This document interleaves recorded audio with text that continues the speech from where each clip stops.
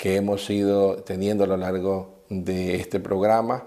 Desde ayer a las 6 de la tarde que se inició esta programación durante todas estas horas, y hemos llegado a este momento en el que nuestro continente, América, está conectado con el mundo en este mismo sentir, con una misma visión, renovada, por cierto, en el nombre del Señor Jesús.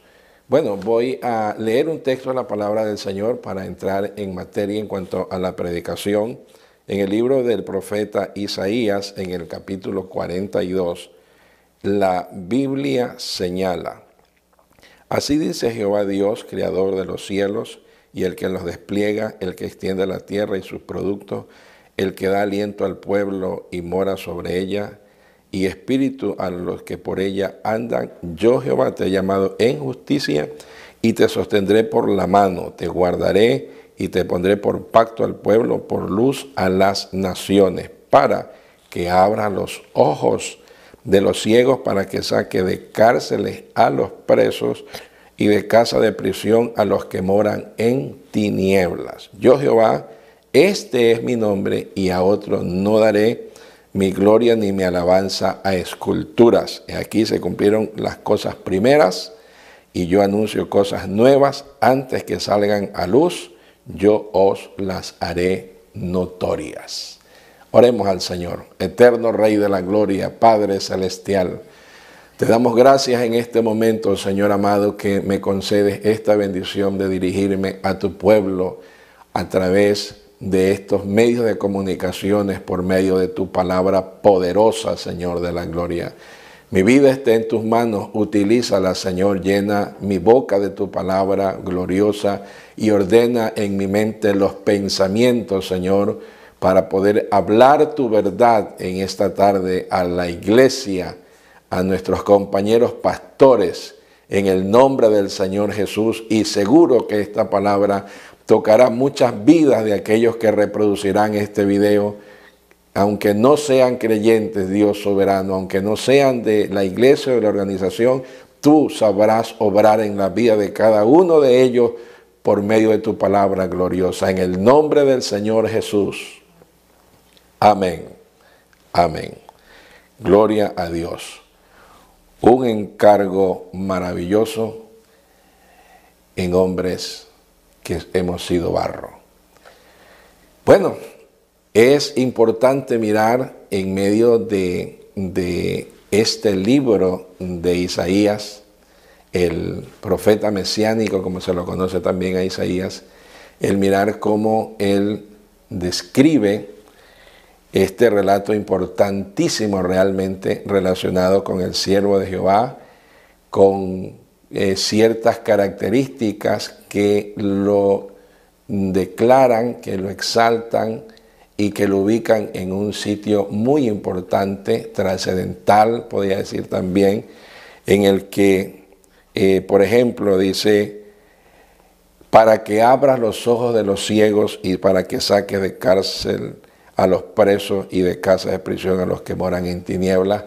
Un llamado para un objetivo específico. Pero mire usted, hagamos un poco de historia realmente. Es importante saber cómo el Dios soberano, el Dios eterno, nos ha declarado por medio de la Escritura y por medio de la historia que nosotros hemos podido informarnos, como por ejemplo la Biblia habla de la transitoriedad del hombre y también la eternidad de Dios. En este capítulo de la Escritura, este Salmo, nos habla de que el hombre es transitorio, ¿verdad?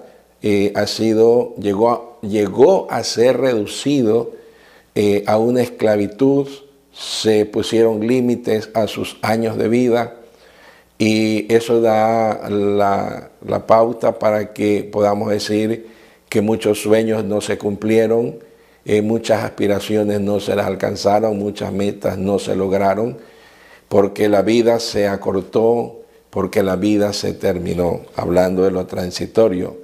Y también hablando de la gloria de Dios, señala la Escritura, cuán glorioso es tu nombre en toda la tierra, ¿verdad? Cuán glorioso es tu nombre, es decir, que Dios, pese a que el ser humano nos descarrilamos, nos fuimos de sus caminos, sin embargo, Dios siguió siendo Dios y nosotros en Adán, en adelante, todas las generaciones, nos fuimos perdiendo poco a poco hasta llegar al día de hoy.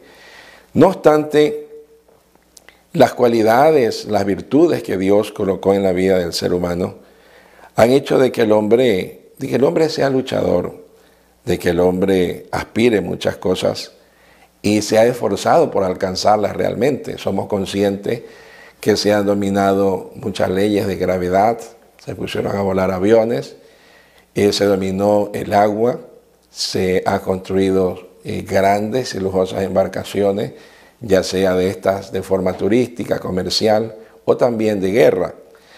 Se ha podido escrutar las profundidades de los océanos, ya sea a través de maquinaria o de los buzos, y todo esto nos indica que el hombre tiene grandes capacidades, ¿verdad? En la sobrepoblación de la tierra se ha visto obligado a hacer producir más y mejor la tierra, mejorar calidades en las aves, en el ganado, y de esta manera poder producir mucho más alimento en más corto tiempo. Todo esto nos indica que el ser humano ha sido luchador, ¿verdad? Desde el mismo día en que Adán fue sacado del Edén, ¿verdad? Él buscó solucionar sus problemas con hojitas de higuera. Dios lo solucionó sacrificando unos animalitos y de esta manera proveyéndole un vestido nuevo, bueno y duradero. Entonces, se vieron abocados a buscar y a solucionar el problema de vivir en el ambiente, de protegerse del sol o protegerse de la lluvia, y debido a que toda la naturaleza se volvió en contra del ser humano. Entonces, todas estas cosas nos indican que el hombre, ¿verdad?, ha sido ingenioso, pero también la Escritura señala que el instinto del hombre es malo desde su juventud, una edad en la que se toman decisiones que tienen mucha importancia en el futuro de él, ya sea en lo bueno, en lo malo, en lo positivo o en lo negativo, que ha buscado trascender en la historia, ya sea con hechos importantes, descubrimientos, o con hechos atroces. El hombre ha buscado todo esto. Sin embargo, podemos nosotros considerar una pregunta. ¿Qué ha hecho Dios por el hombre? Y la respuesta que se da a esta pregunta son varias. Si Dios existiera, no hubiera maldad. Si Dios existiera, no hubiera tanta miseria. Si Dios gobernara esto, si tuviera control de esto, no estuviera esto en la situación en la que está. No se hubieran cometido tantas atrocidades como las que se han hecho. Entonces, ¿Dios dónde estuvo? ¿Dónde estuvo Él en los genocidios? ¿Dónde estuvo Él en las planificaciones de las guerras? ¿Dónde estuvo Él en la acechanza para quitarle la vida a las personas? ¿Dónde estuvo Él? Dios estuvo siempre allí. Pero, y si nos hacemos otra pregunta, ¿dónde lo ha tenido Dios? ¿Dónde ha tenido el hombre a Dios? ¿En qué posición de su vida, en qué lugar de su vida lo ha tenido el hombre a Dios? También hay respuesta para eso.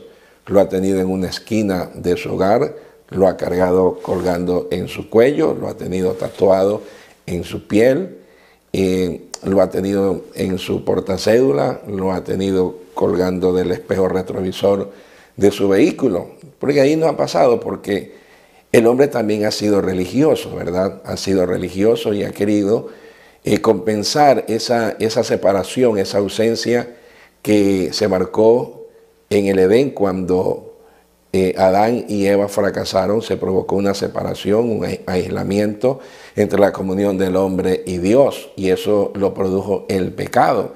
Y el pecado ha venido dominando desde Adán hasta Cristo lo dominó totalitariamente.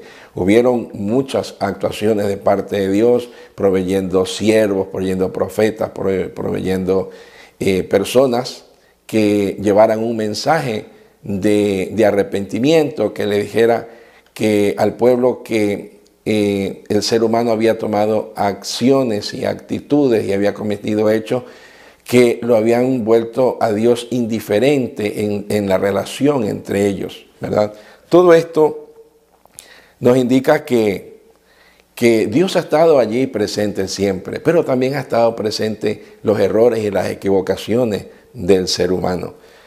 Algunas personas descubrieron cosas importantes que iban a servir para beneficio de la humanidad, por ejemplo, la energía, pero se le ha dado malas aplicaciones. Alguien descubrió el átomo y le dieron un mal uso a esto. Y así, lo que en un momento dado fue un invento para beneficio de la humanidad, sin embargo, esto se lo encauzó, se lo encaminó, se lo dirigió para cosas negativas o destructivas. No obstante, en todo este andar de la humanidad, Dios estuvo siempre pendiente con su palabra. En ocasiones se habla del tiempo que ha vivido la humanidad, se lo divide en dispensaciones, y cada una de las dispensaciones empezó con un pacto, con una promesa, pero terminó con un juicio. Y en esta dispensación que estamos, la dispensación de la gracia, empezó también con grandes victorias, ¿verdad? Se auguraba grandes éxitos. Jesucristo lo dijo, ¿verdad? Que la iglesia, las puertas del infierno no prevalecerían contra la iglesia. Era la primera vez que se hablaba de iglesia, ¿verdad? De una asamblea, de una congregación. Se hablaba de iglesia. No se estaba hablando de iglesia como templo. Se estaba hablando de iglesia como un pueblo, como una congregación. Lo que hasta ese entonces habían ya muchas religiones, ¿verdad?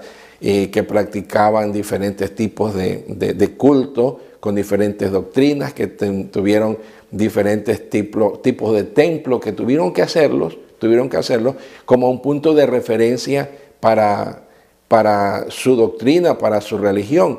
Pero cuando Jesús habló de la iglesia, esto causó una inquietud, ¿verdad? Causó una inquietud porque el pensamiento del Señor no era el pensamiento de los hombres, ¿verdad? No era el pensamiento de los hombres. Dios hablaba en el encargo a la iglesia ya, ¿verdad? En el encargo a la iglesia cuando le dice, id por todo el mundo y predicad el evangelio a toda criatura. Él no hablaba de límites, él no hablaba de divisiones, él no hablaba de sectorizaciones, él no hablaba de clasismo, no. Hablaba de una visión global al mundo, donde están involucradas las personas de todas las regiones del mundo, donde estarían inmersos todos los idiomas y dialectos del mundo, que la iglesia tendría que cruzar, ¿verdad? Las fronteras que son delimitaciones políticas de cada país, cruzar esos límites.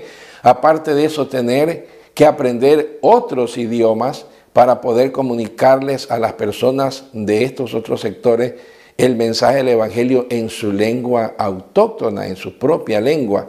Esto era como un desafío, parecía ser como algo descabellado, como algo difícil de lograrlo. Ir por todo el mundo. Y era un grupo pequeño en relación a la población de esa época, también era un grupo pequeño. La meta era muy grande, todo el mundo, era una visión muy grande, era un compromiso para la iglesia muy grande. Pero bueno, las cosas para nosotros, los hombres, que en nuestras manos pueden ser pequeñas, en las manos de Dios son grandes y Él las puede multiplicar. En ese momento no habían tarjetas de crédito, no habían chequeras, no habían cheques viajeros, no habían transferencias, no había el sistema que tenemos ahora bancario, las facilidades. Pero mire usted, los discípulos no reprocharon. Los discípulos no pusieron obstáculos a esta invitación, a esta labor grande, ir por todo el mundo. ¿Qué fue lo que hubo? Lo que hubo fue el día de Pentecostés, donde se armó la iglesia y donde se fundó la iglesia con el bautismo del Espíritu Santo. Ese mismo día hubieron varias nacionalidades que por el poder del Espíritu Santo y las lenguas que se hablaron allí, oían en su propio idioma, ¿qué cosa? Hablar las maravillas de Dios. ¿Quién se iba a imaginar, verdad? En un proyecto tan grande, traído del cielo, surgido del corazón de Dios, ¿quién se iba a imaginar que las personas que íbamos a estar involucradas en esta labor, en este trabajo, eran los que unos añitos atrás eran pescadores, eran empleados públicos, eran agricultores, debieron de haber tenido uno o varios defectos o pecadillos, como toda la humanidad los ha tenido? Empezó allí. Esto avanzó más. ¿Quién se iba a imaginar que Dios se iba a tomar la tarea de qué?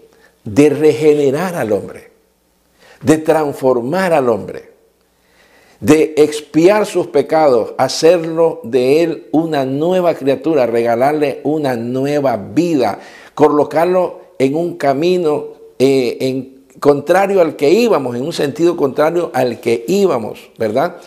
Donde nos cambió la mente, nos dio una mente nueva, la mente de Cristo, nos dio un espíritu nuevo, el Espíritu Santo del Señor, una vida nueva a estrenar, un nuevo propósito, nuevos planes, nuevas metas, un llamado nuevo. Bendito el Señor. ¿Quién se iba a imaginar que Dios vendría a revolucionar el plan de la salvación del hombre? Al igual que en este momento que está viviendo la humanidad, en aquella época también carecían de pan porque estaban siendo gobernados por una nación extraña. Y el mundo, en diferentes tiempos, en las diferentes regiones o continentes que hay, la humanidad ha experimentado diferentes azotes, ¿verdad? Y lo primero que se padece es el hambre, ¿verdad? Lo primero que escasea es el pan. En otros casos, dependiendo de los problemas climáticos que han habido, se ha padecido de una casa. Pero todas estas cosas que han sucedido en medio de toda esta situación, había algo que trascendía en el corazón de Dios, ¿verdad? ¿Qué era? Era la salvación del ser humano. Y Dios se tomó la tarea, voy a usar esta palabra, se tomó la molestia. ¿De qué? De hacer algo fuera de serie, algo fuera de la razón y de la lógica del hombre. Me preguntará usted, o se preguntará usted, ¿qué fue que hizo Dios? Dios se manifestó en carne, Él se hizo hombre. Otros dioses no lo habían hecho, porque eran obras de manos de hombre, porque donde los colocaban allí se quedaban. Este Dios que es espíritu no, se movió en su infinita bondad y misericordia, llevó a cabo la más grande obra de la redención y nos involucró a nosotros, los seres humanos. Nos dio la maravillosa oportunidad ¿de qué? De involucrarnos en el proyecto de Él. Por eso algunos de nosotros cuando dijimos a la familia, me voy a servirle al Señor, a mí personalmente mi padre me dijo, tú estás loco, mijo, tú te vas a morir de hambre. A otros le dijeron, tú vas a dejar tu trabajo, vas a dejar tu carrera, vas a dejar esto, vas a dejar lo otro, por ir a predicar el Evangelio. Sí lo hicimos. Dejamos las cosas que eran importantes para nosotros, porque consideramos que lo que Dios nos llamaba era mucho más importante, porque resulta que el grande había sido subyugado por el más grande, ¿verdad? El engañador había sido llevado, como en el término boxístico, contra las cuerdas y había sido derrotado, había sido humillado, lo exhibió públicamente como el engañador, como el mentiroso y triunfó sobre él en la cruz.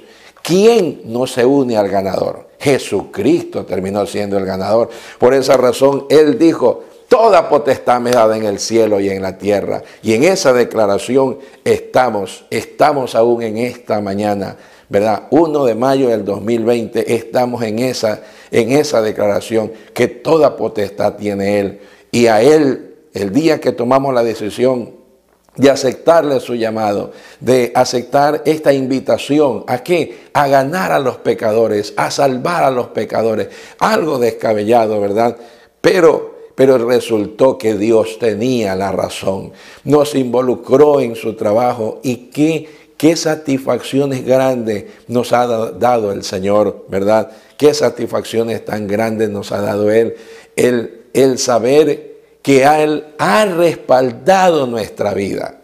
Él ha respaldado el ministerio, ha respaldado las palabras que hemos declarado ante la iglesia. Él la ha respaldado con señales, con prodigios, con derramamiento del Espíritu Santo, según su voluntad. Lo que empezó el día de Pentecostés con gloria, ¿verdad? El enemigo lo quiso enturbiar, lo quiso dañar por muchas ocasiones, pero la iglesia sobrevivió porque ya se había dicho, repito esto, las puertas del infierno no prevalecerán contra ella. Si hay algo que está garantizado en esta vida a sobrevivir cualquier situación que la vida, el tiempo, principados o potestades lo quieran inventarse, la iglesia ha sobrevivido y la iglesia va a sobrevivir una vez más esta situación. ¿Sabe por qué? Porque esta iglesia tiene el Espíritu de Dios, al igual que usted, compañero pastor. Esta iglesia tiene promesas de vida eterna, al igual que usted, compañero pastor. Esta iglesia tiene una patria celestial preservada en los cielos para nosotros, al igual que a todos los ministros del Señor.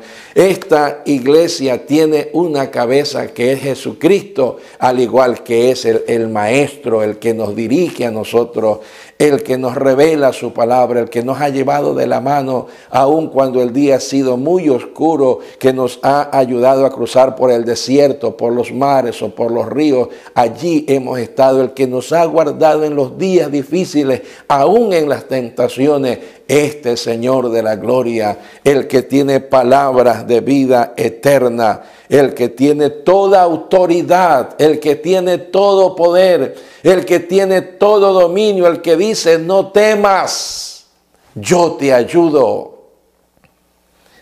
Hoy las armas de nuestra milicia siguen siendo espirituales y poderosas en Dios para la destrucción de fortalezas, pero también hay armas del enemigo que son tan viejas y tan obsoletas, pero que le siguen dando todavía su productividad. Pero ¿en quiénes? En aquellos que nos descuidamos, en aquellos que cambiamos nuestras prioridades, que desviamos nuestra mirada del objetivo, en aquellos que dejamos a un lado. ¿Qué cosa?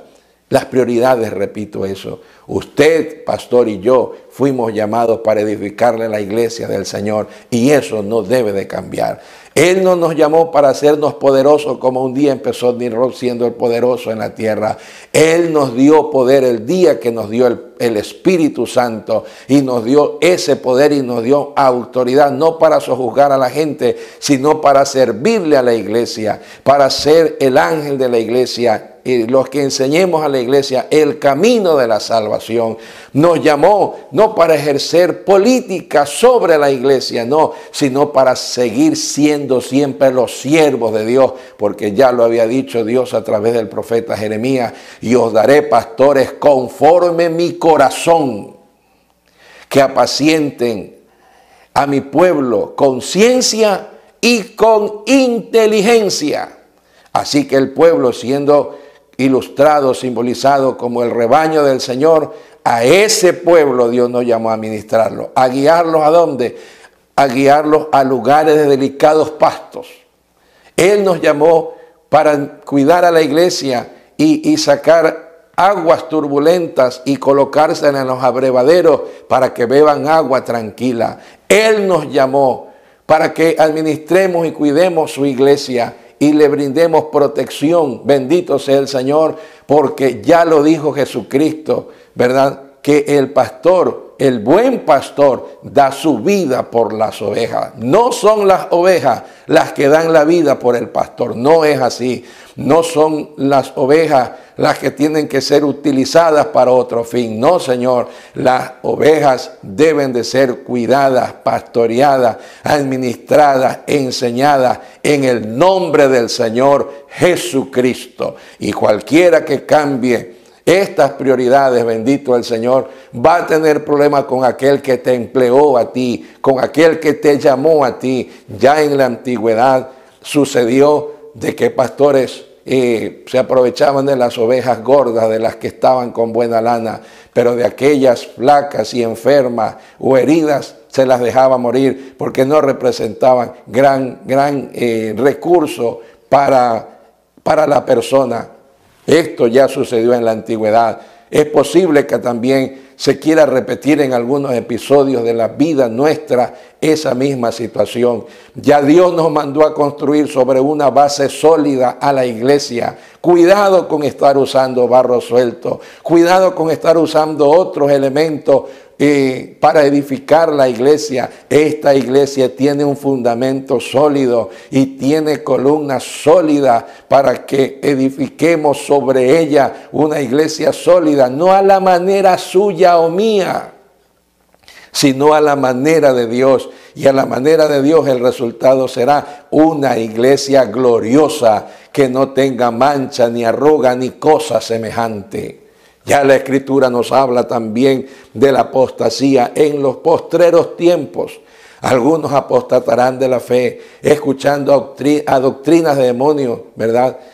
A estratagemas de hombres que para engañar emplean con astucia las artimañas del error. Ya la Biblia nos advierte, nos anticipa las cosas que sucederían. ¿Cuándo? En los postreros tiempos, donde el carácter de los hombres sería un carácter muy vulnerable. Profesando ser sabios, se hicieron necios. Tendrán apariencia de piedad, pero negarán la eficacia de ella. ¿Qué dice Dios? A estos evita. ¿Por qué?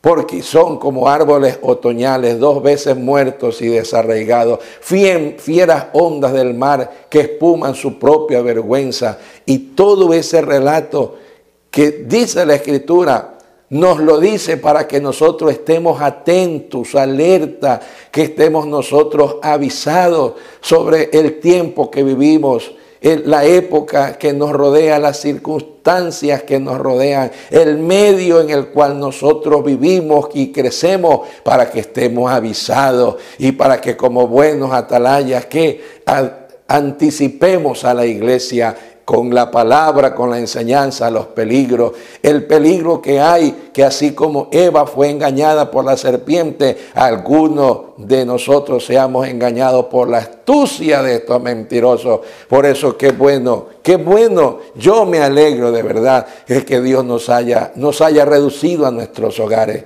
¿verdad? ¿Para qué? Para que reflexionemos, para que pensemos.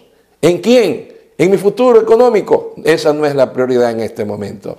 Para que piense en mi futuro político. Esa no es la prioridad en este momento. En este momento la prioridad es pensar qué necesita la iglesia, qué tengo que decirle a la iglesia, qué necesito yo para poder limpiar mis ojos con el colirio de Dios y mirar la prioridad o las prioridades que tenemos en esta vida. Lavarnos con la sangre del Señor Jesucristo para que no haya en mi vida inconveniente o estorbo, a fin de que mis oraciones sean recibidas, oídas, atendidas y respondidas por el Señor. Oh, yo me alegro tanto de que Dios haya tomado la molestia para reducirnos a un sitio pequeño, a un sitio limitado. Aleluya. Y miremos los vulnerables que somos, lo vulnerables que son los gobiernos, las economías, las familias, todos los vulnerables que somos, lo expuesto que nos podemos poner al salir de nuestra casa, a la exposición, a la contaminación, al mal, al peligro. Pero aquí estamos en esta tarde. Alabanzas al nombre del Señor. Con cada experiencia que usted y mi persona hemos tenido en este día, mirar que la prioridad es edificarle una iglesia al Señor. Alabanzas al nombre de Jesús.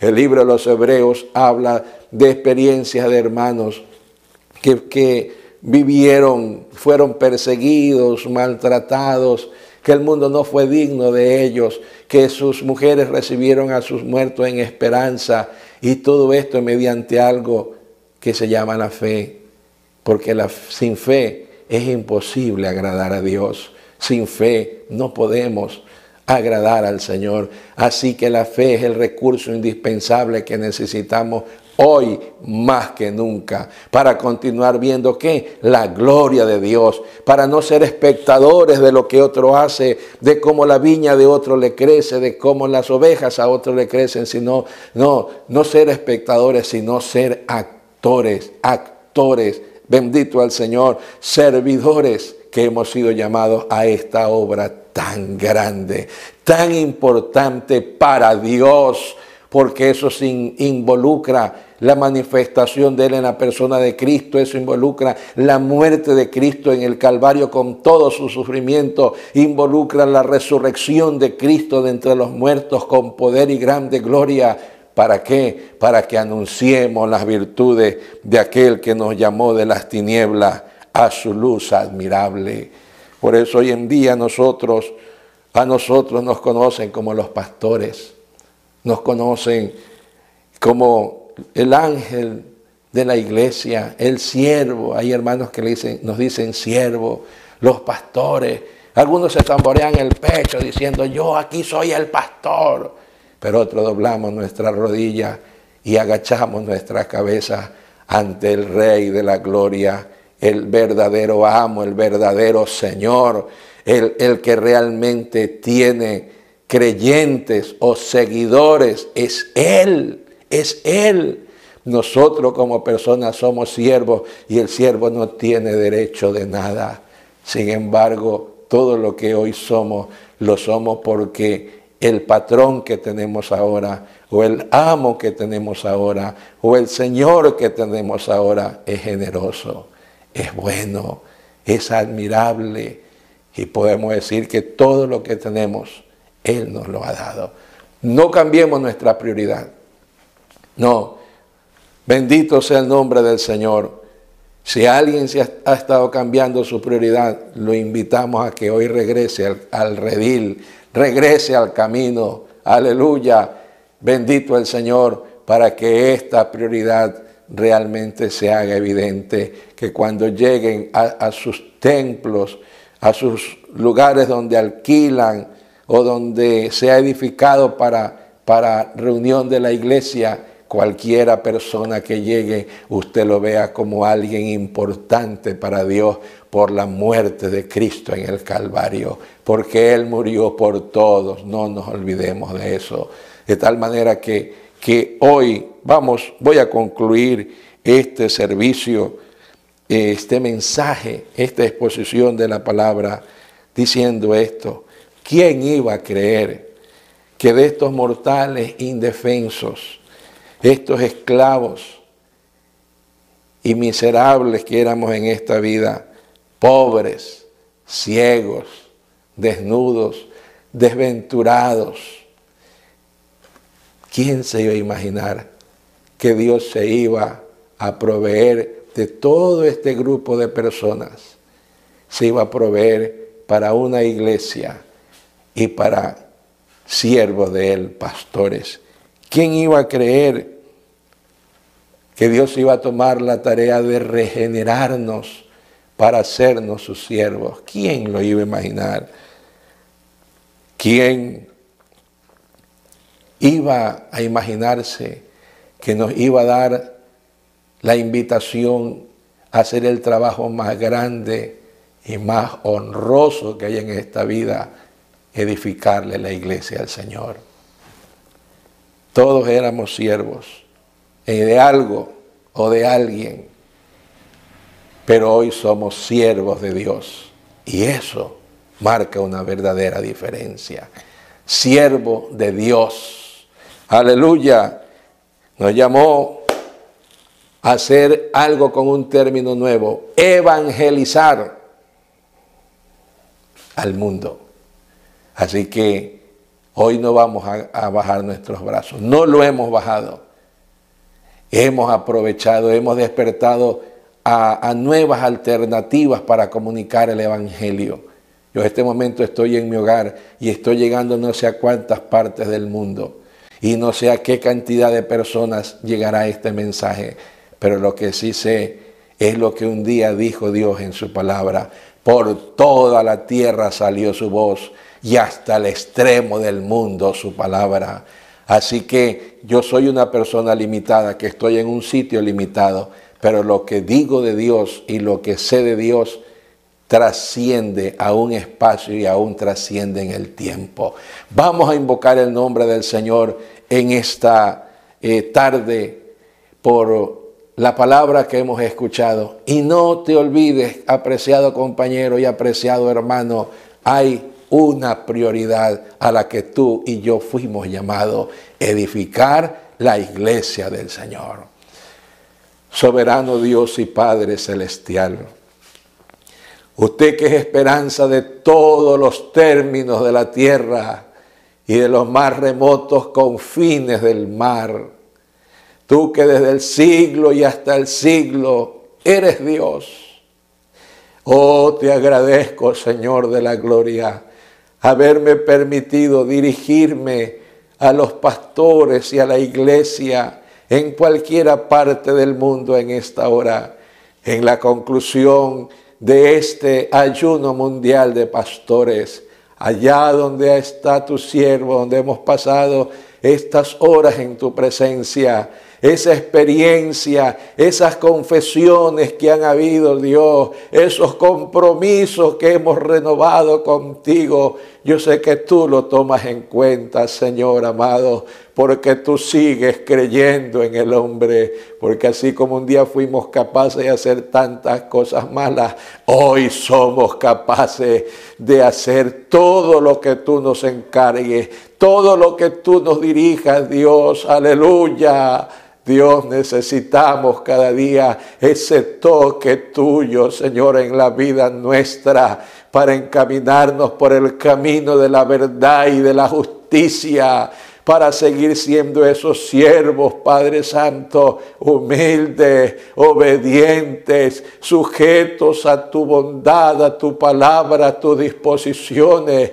Que nuestra prioridad siga siendo esta, una iglesia gloriosa, edificarla para la gloria tuya, para la alabanza de tu nombre, en todo pueblo, de toda nación, de todo linaje, en el nombre de Jesucristo. Ayúdanos, Dios, en este nuevo tramo que se va a abrir para nosotros. Dios, las oportunidades que se den, ayúdanos, Dios Santo, el recurso que tú nos des, tanto humano como económico, sea invertido, dirigido, encauzado, enviado a cumplir este propósito de ir por todo el mundo y predicar el Evangelio a toda criatura. En el nombre de Jesús.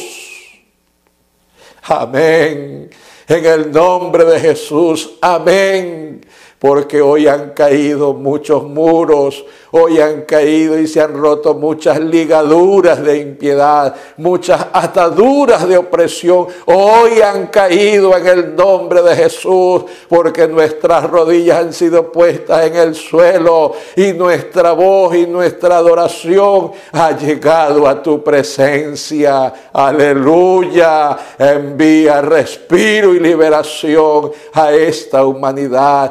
Envía tu luz. Nosotros somos tu luz. Envíanos en medio de todas estas tinieblas, en medio de todos los escombros que hay en esta vida. Envíanos a rescatar a los que están atrapados y caídos.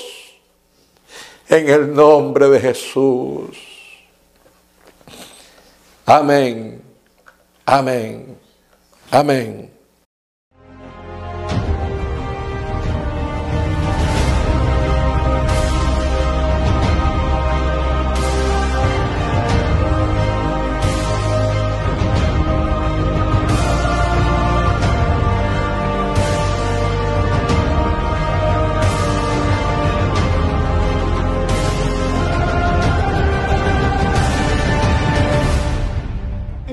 está viviendo momentos caóticos, llenos de tristeza y desesperación.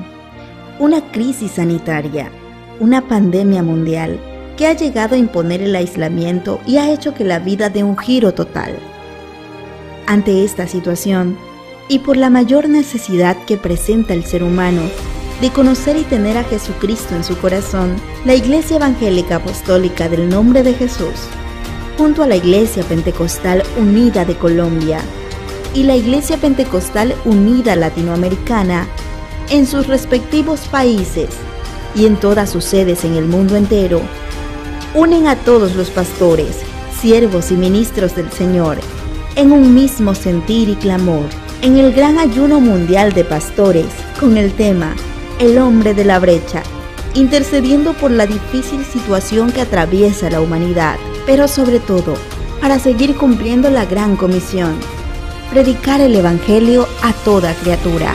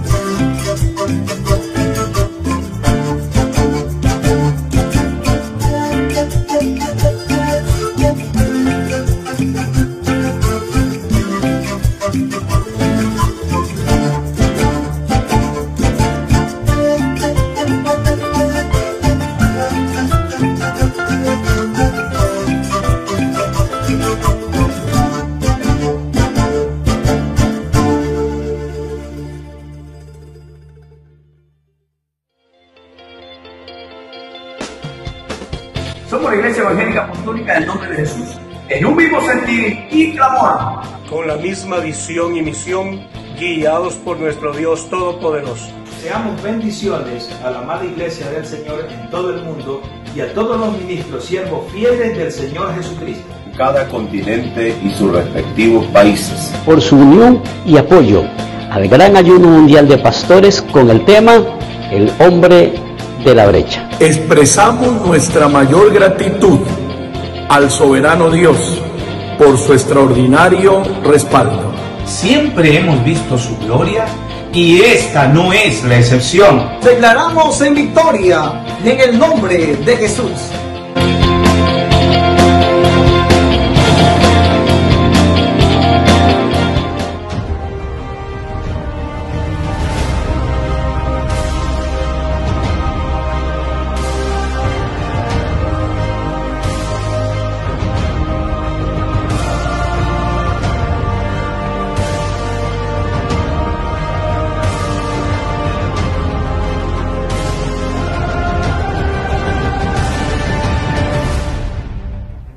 Gracias a Dios, aprovecho este momento importante en este proyecto que Dios nos ha permitido poder ejecutarlo, poder realizarlo con el apoyo de cada una de las organizaciones de la Iglesia Pentecostal Unida de Colombia, presidida por el pastor Álvaro Torres Forero, por el pastor Jenner Puentes, presidente de la Iglesia Pentecostal Unida Latinoamericana en los Estados Unidos. Les quiero agradecer a los compañeros de la Junta Administrativa, a todos los administradores y pastores, familias y pueblo en general. Ha sido un día muy hermoso, muy importante para nosotros los pastores y creo que también para la vida de la Iglesia. Aspiramos, con la ayuda del Señor, perseverar en el objetivo para llegar a la meta.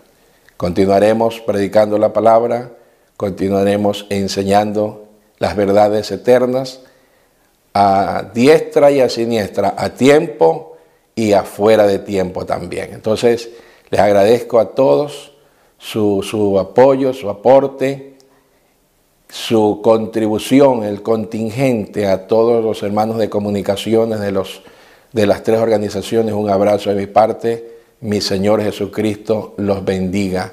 Y vamos a hacer una oración de clausura, dándole gracias a Dios por esta maratónica tarea que ha habido.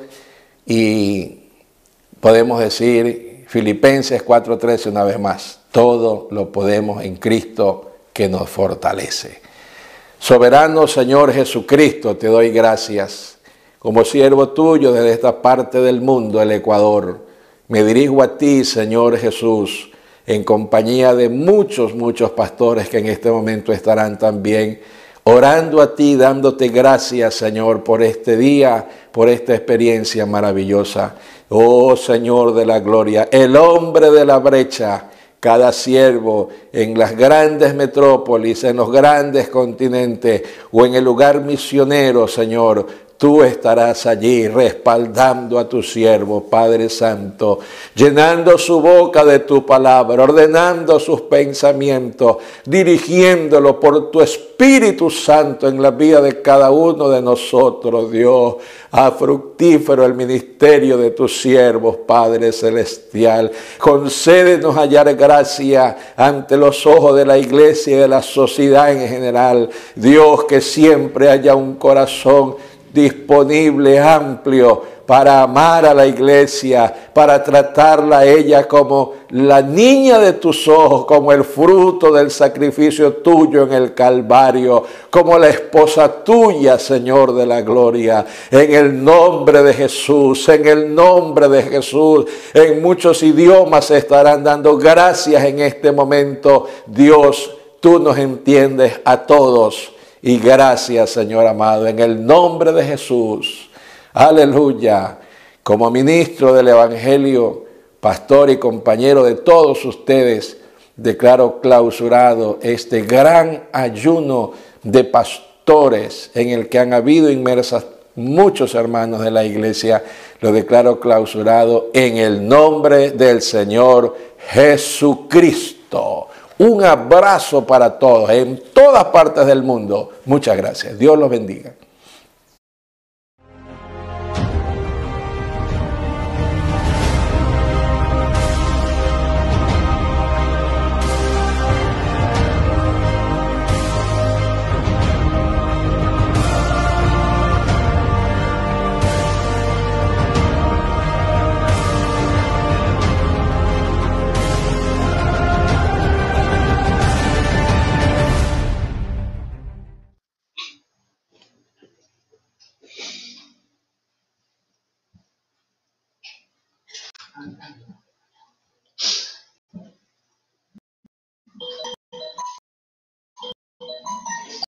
Gloria a Dios, santo es su nombre.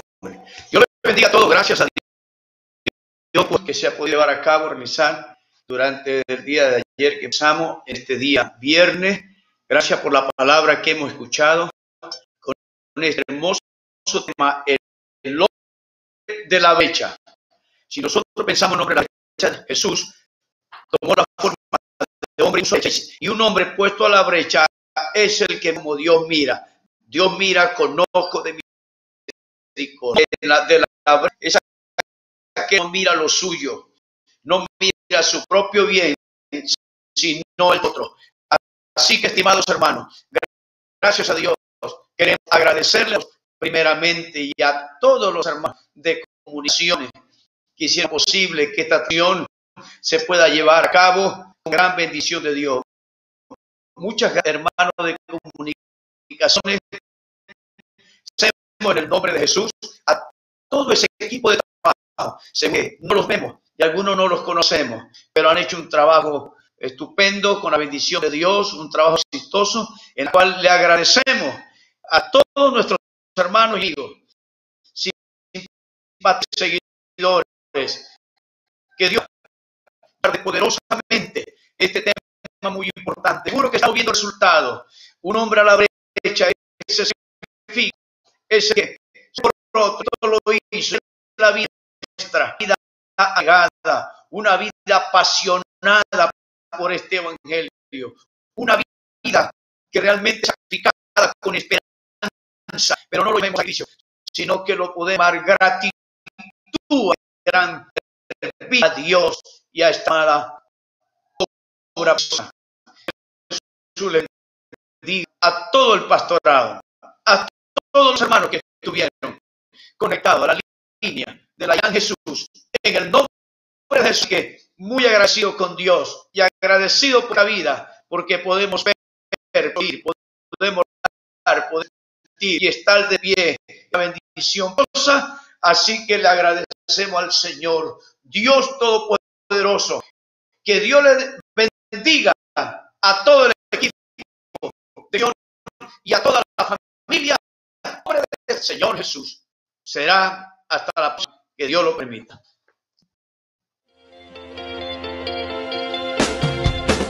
Somos la Iglesia Evangélica Apostólica del Nombre de Jesús, en un mismo sentir y clamor. Con la misma visión y misión, guiados por nuestro Dios Todopoderoso. Seamos bendiciones a la amada Iglesia del Señor en todo el mundo y a todos los ministros, siervos fieles del Señor Jesucristo. Cada continente y sus respectivos países. Por su unión y apoyo al gran ayuno mundial de pastores con el tema El hombre de la brecha. Expresamos nuestra mayor gratitud al soberano Dios por su extraordinario respaldo. Siempre hemos visto su gloria y esta no es la excepción. Declaramos en victoria en el nombre de Jesús.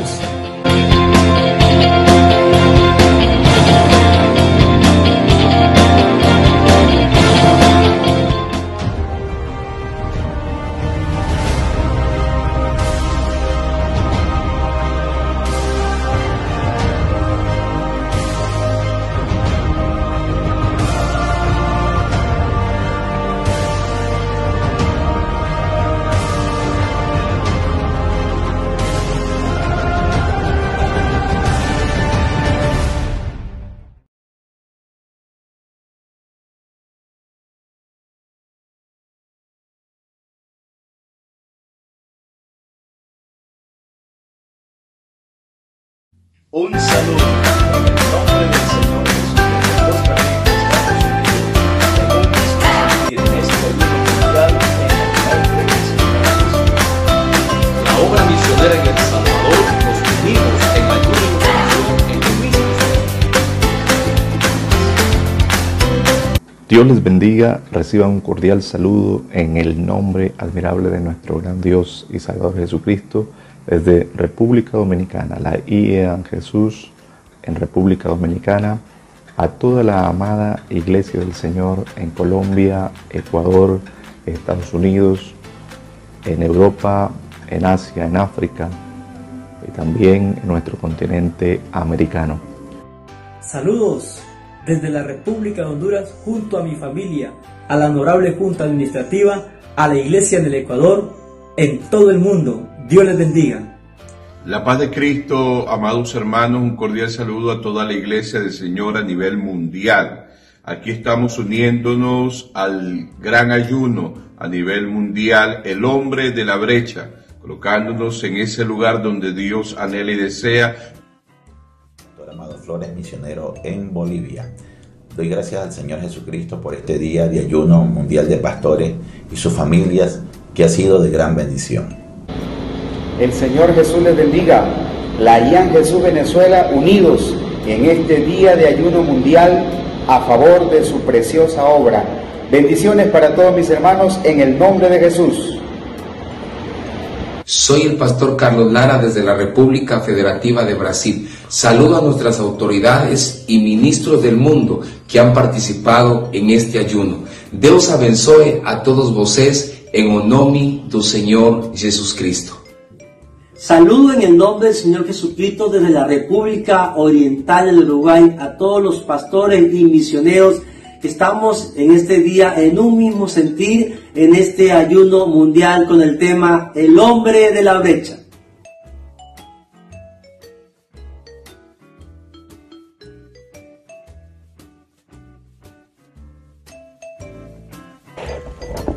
Saludamos en el nombre de Jesucristo desde IEANJESUS, España, a todos los compañeros pastores que en este momento estamos en este ayuno mundial. Dios los bendiga. Dieu vous bénisse mes frères. Je suis le missionnaire en Suisse, Samuel Valente de la IEANJESUS en Suisse, que le pastor de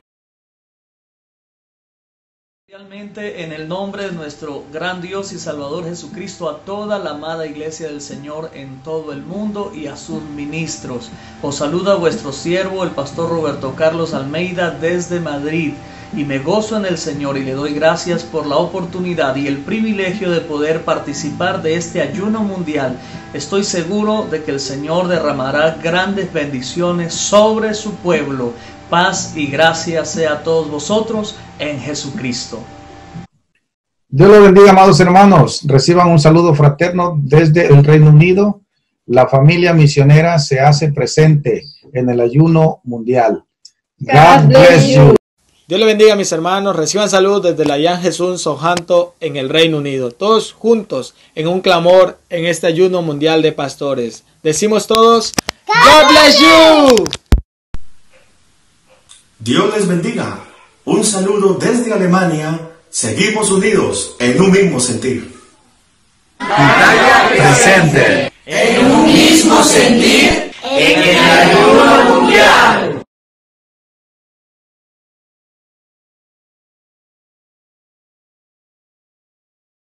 Bendiga, apreciados hermanos. Mi nombre es Jesús Alberto Pinto Bautista, misionero aquí en el país de Tanzania, África. Quiero de una manera muy especial saludar a la Junta Directiva Nacional de la IAN Ecuador, a todo el pastorado de la Iglesia del Señor allá en este país, y quiero decirles que estamos unidos en este sentir a favor de las naciones, orando y clamando en este día, desde aquí, desde el África, comprometidos también por la causa del Señor, clamando al Señor que Dios tenga misericordia y nos bendiga. Un abrazo fuerte para todos en lengua swahili. Les digo, Mungu awabariki. Dios los bendiga.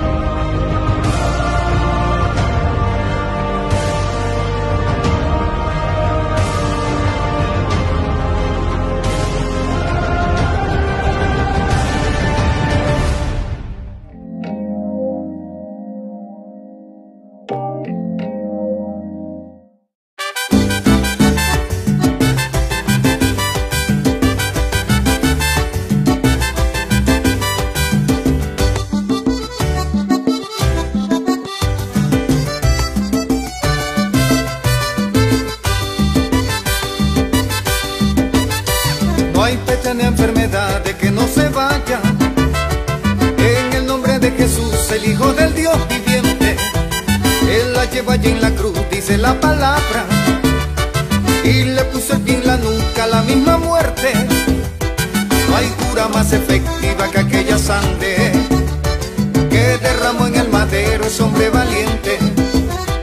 No hay cura más efectiva que aquella sangre que derramó en el madero ese hombre valiente.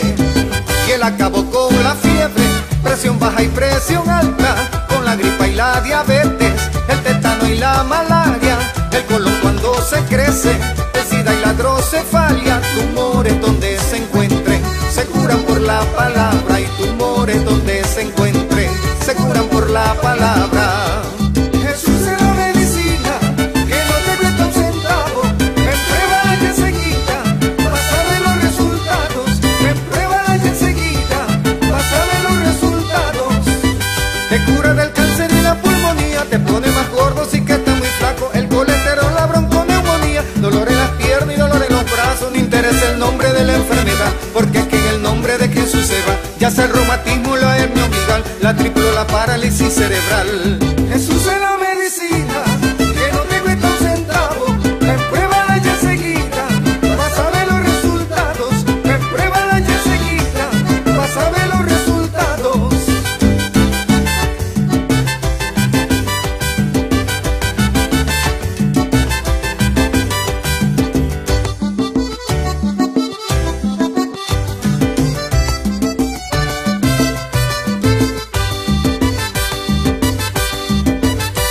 Hay otras enfermedades que no se pueden ver, simplemente porque ellas están en el alma, pero que el Señor Jesús puede curarlas también, porque frente a Él no hay enfermedades que valgan.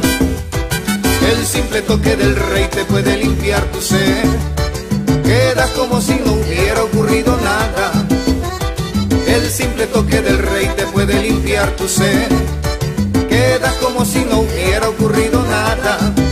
Y Él te cura de los celos, de egoísmo y de la envidia, te cura cualquier complejo que tú tengas en la vida, lo que no ves en tu espejo cuando todos los días te mira, la angustia y el desespero, el engaño y la mentira, la angustia y el desespero, el engaño y la mentira. Jesús es la medicina que no te cuesta un centavo. Pruébala y enseguida vas a ver los resultados. Pruébala y enseguida vas a ver los resultados. Quita la tristeza, el orgullo, el rencor, raíces de amargura y la hipocresía, infidelidades de tu corazón, y también